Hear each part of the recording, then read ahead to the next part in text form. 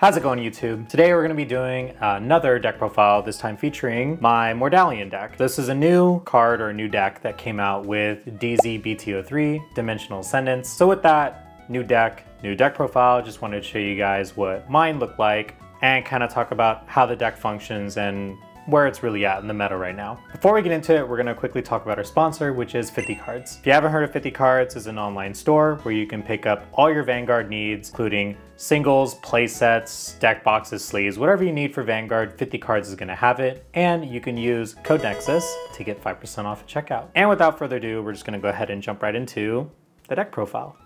All right, so the first thing we're gonna do is go into the ride deck. So it's gonna be all of the undercover ride line cards, and we'll go into them in just a sec. So the starter is Surrendis, which is like every starter. Go in second, you draw a card. The grade 1 is Onyx, which is also the same name as my cat, but spelled differently, but obviously I resonate with that a lot. So what Onyx does is when you write it on top of the starter, whereas Surrendis, you can reveal a grade 3 Moride onto your ride deck. If you do, you search for a monitored Tist set order card and you add it to your hand. So what's really cool about the Tists is you can discard them for your ride deck, which kind of, helps you ride for free essentially. So I like the ride line because they all kind of do the same thing. Second skill is continuous. During a turn, if your order zone has 2 or more Tists, this gets 2k. So that's pretty good. If you want to run more undercover Onyxes in the main deck, it has a 10k beater, 10k booster skill. Grade 2s we run Onfar. So Onfar is similar to Onyx, where it lets you search your deck for a Tist after you reveal Mordalion from your ride deck. And so the Tists are really good because you can discard them because you can play them from your drop zone. And it also has, if your order zone has 2 or more monitored Tists, this gets 5k, so it's a 15k beat stick, which is cool. So the whole point of the ride deck is to pull the Tists out of your deck and play them pretty consistently each turn the minute you get to grade 2. And then finally is our boss card, which is Mordalion. So what Mordalion does is continuous. If you have 3 or more Tists, all your undercover cards get 5k, which is really nice. So if you have a full deck of undercover, it's a pretty big boost to all your units. Has an act ability once per turn, Energy Blast 2. Look at the top 7 of your deck, and then you choose the same number of cards equal to the number of Tists in your set order zone. If they don't have any undercover gauges on them, you can choose cards from those top 7 and put it under any of your Tists that currently do not have any undercover gauges. We'll get into what undercover gauges are in a bit, but I'm gonna go into the third skill, which is when this unit attacks, you counterblast 1, choose 2 cards from your undercover with undercover in their names from your undercover gauge, call them to rear in the same column. So the whole point of the deck is basically you're using your set order zone to put undercover units from your deck underneath the undercover Tists, let's just call it that for now, and then you pull them out from the Tists to your board. So it's kind of like playing with the second deck in a way, with a lot more steps involved. But with that out of the way, this is pretty much the ride line. And now we're just gonna go ahead and go into the main deck. Set those there for a second. Starting off with the grade 3s, we run 3 more copies of Mordalion. We kind of already went over this Mordalion skill, but we're running multiple copies for the undercover name and of course for Persona Ride. Then we run 4 copies of Upskidide. Yeah, the guy from Ava, he's in this deck now, he's undercover. So what Upskidide does is, if it's in the gauge zone, you can Soul Blast 1 to call him to a back row center rear. If your Vanguard has undercover in its name, this card can attack from the back row center rear, and it gets 10k. Its third skill is when it attacks from the back row center. If you have a Vanguard with undercover and your opponent's grade 3 and you have not performed any drive checks from a rear guard, you can Soul Blast 1. This can perform a drive check. It gets drive -1, so it's only a single drive, and it swings. After it swings, it goes to the bottom of your deck. So what I like about this card obviously is that, it gets a drive check, but it's a 4th swing, which is really nice. And it can call itself out really easily, making it so that when you set it up for the main phase, you can still use Mordalion to kind of put it back under an undercover gauge or a Tist, so that you can build a board really easily. So obviously we're running 4 Upskidide because that's kind of like the theme of the deck. It's getting off 4 attacks with one of your attacks being with drive checks, which is nice. So multi-attacking and being able to pull cards out of your gauge zone, or 5 attacks technically. So multi-attacking is kind of what this deck is all about. Lastly, for grade 3s, we're running 2 copies of Zeus. That's his name, Zeus. Very simple grade 3 skill. It's just if your order zone is 2 or more Tists, this gets 5k, cannot be retired by opponent's card effects. So it's just a simple 5k beater. But obviously if you have 3 Tists, Mordalion gives everything an extra 5, so it's a 23 by itself, 33 if your Persona Ride, so it's just cards with the Undercover name, because specifically Mordalion can only call out cards with Undercover in their name from the TIST, you know, Undercover Gauge Zone thing. We're getting the terminology all mixed up here, but you guys kind of get the idea. So we're only running 2 in this variant. I've seen lists that run 3, but I'm comfortable with 2. So we're gonna go ahead and move these over and go ahead and get into the grade 2s. Starting off, we've got 4 copies of Dara. Dara is a new RRR card that came out in set 3. It's specific to Undercover units and Shadow Paladins. So what it does, if you have a Vanguard with Undercover or only Shadow Paladin for its clan, you can Counterblast 1, look at the top 5, choose a card with Undercover or Shadow Paladin in its clan from among them, and put it in your hand. And then when it attacks a grade 3 or greater unit, if you have a Vanguard with Undercover or Shadow Paladin in its clan, you Soul S1 and it gets 10k. So it's a good beat stick, it's good for filling your hand with, you know, key cards that you're looking for, and it has Undercover in its name, so meaning you can pull it out, you can do its effect when you place it from the TIST, which is really cool. So getting card advantage is really helpful, so Dara is a good card for that. Move that over a little bit. Then I'm running 2 more copies of Antwar. What's your name again? Onfar is his name. We're running 2 more copies just because it's a 15k beater, and it has Undercover in its name, so just, you know, we pull it out during our battle phase, so it's nice to make like a 23k column really easily. It'll be 33 if you have 3 TISTs on your board, so pretty good numbers right there. 43 with Persona Ride, so we're just doing it to make numbers and because it has the name. Then for order cards, these are the monitored TISTs. So these are these are the cards that you're searching from your ride deck. So you're pulling this out of pulling this out from your deck every time you're going through your, you know, your ride phase. It can only be played if you have a Vanguard with Undercover in its name, and you can play it from your drop zone, meaning you can discard it when you go into your ride turn to ride cards, and then you can play them from your drop zone, which is really cool. So what this does is when it's placed in your order zone, you look at the top 7, choose a card from among them, put it face down under this card as an Undercover gauge. So this is what helps you produce Undercover gauges or turn cards into gauges. If you are familiar with Buddy Fight, this is essentially the ambush mechanic. So if you're familiar with that deck or you vibe with that deck a lot for Buddy Fight, this deck is basically the exact same thing. So we're definitely running 4 TISTs because we want to get up to 3. You can only put 1 card under a TIST, so you want to have multiple copies of TIST to be able to call out multiple units.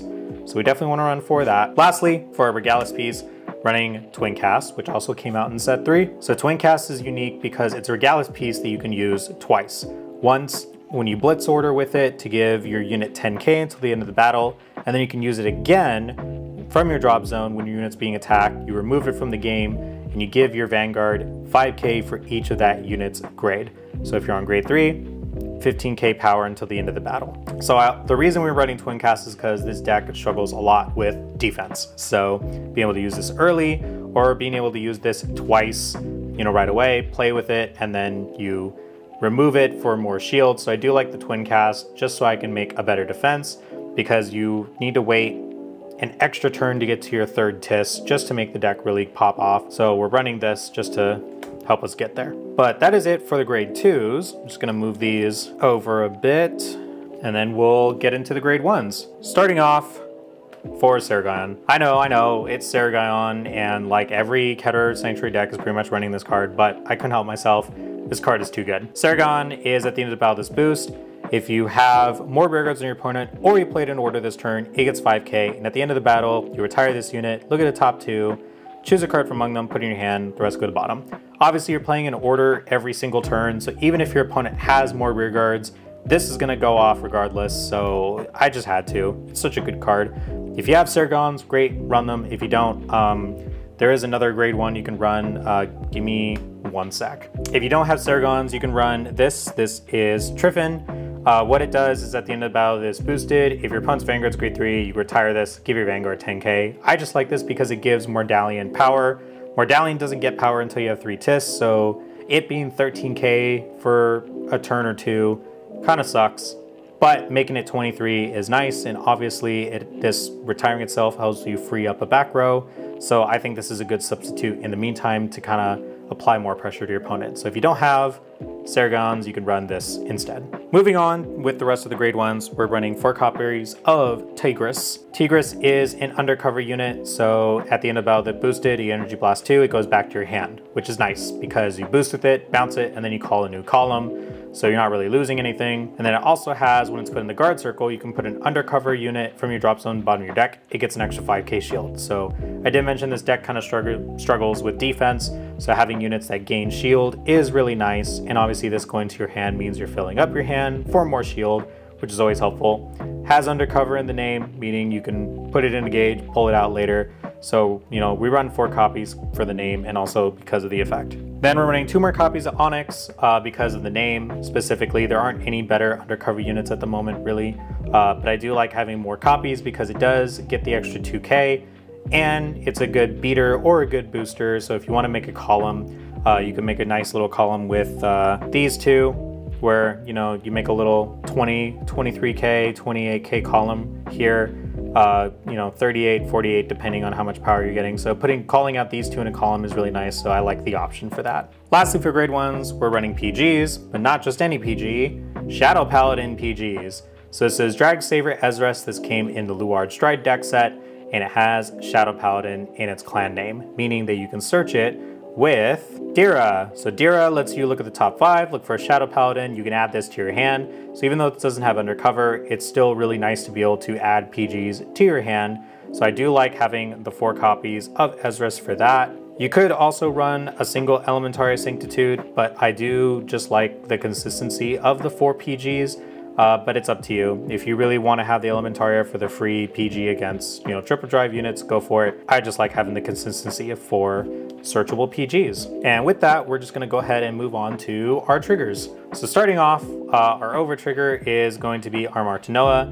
I decided to go with this as opposed to like our other non-nation over triggers because we do have a lot of grade 3s in this deck, and being able to get off triple drive or giving regards drive check in general is really nice.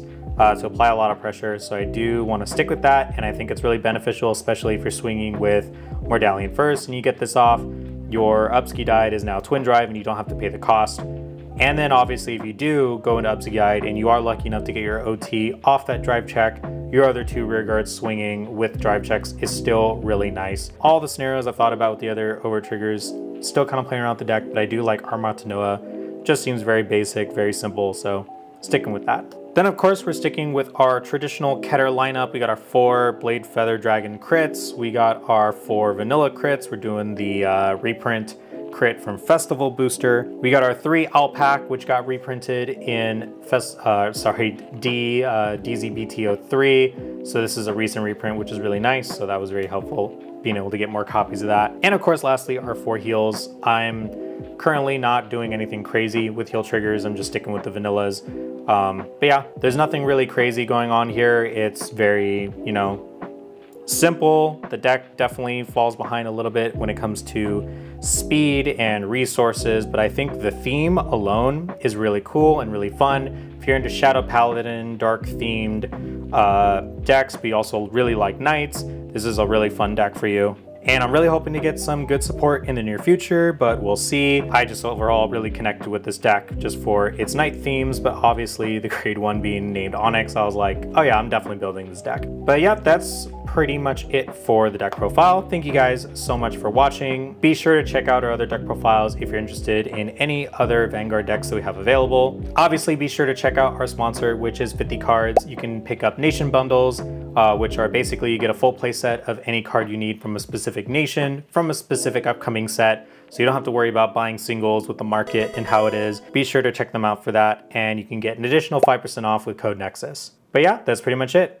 Thank you guys for watching. Real quick, before the video ends, I wanted to mention that we are planning on doing a giveaway. So if you haven't already seen it, we did an unboxing video for set 3. So when the video gets up to 200 likes, we're gonna be doing a giveaway for not just 1, but 2 boxes of Dimensional Transcendence. So if you're interested in potentially winning a box for a giveaway, be sure to check out our unboxing video. Be sure to leave it a like. It helps support the channel and it helps us with being able to do more giveaways like this in the future. Be sure to check it out, leave a like, and when the video goes live with the 200 likes, there will be a link with all the details on how to do the giveaway. So go from there. And with that, that's pretty much it. Thank you guys for watching the deck profile, and I'll see you on the next one. Bye.